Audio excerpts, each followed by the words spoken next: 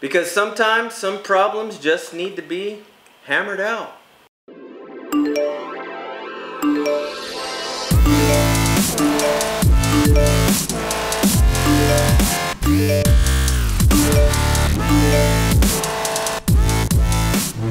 Hey, what's up everyone? Eric here.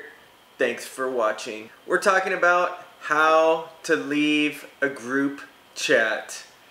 There's nothing more annoying than getting stuck in a group text or group chat and you just can't get out of it.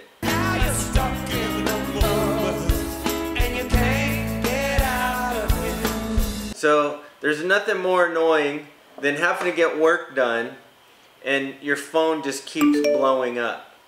And I usually like to keep my phone on my desk or while I'm working, so if something important happens, I get a notification, I can see I can respond quickly if necessary.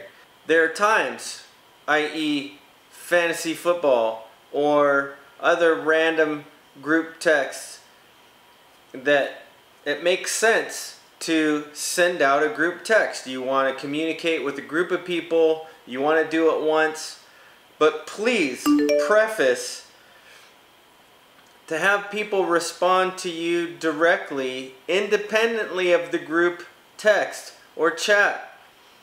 There's nothing more distracting and interrupting of getting work done, especially when you're in a flow with notifications coming on. Even if you mute the group chat, you'll still see the notifications, the visual notifications.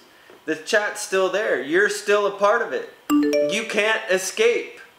You're in that mode, you're creating, you're working, you're doing your thing, and you don't know. You could turn the phone off. But imagine your phone's gonna blow up.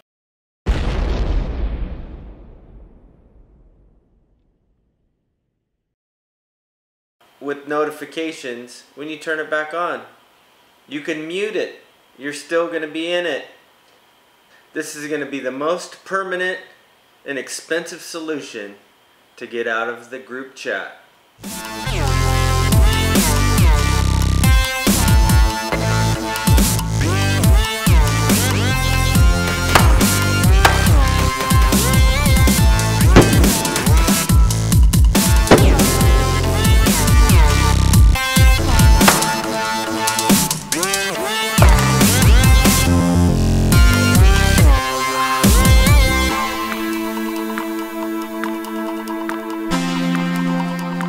Now it's the most permanent and the most expensive. However, it is effective and it works every time.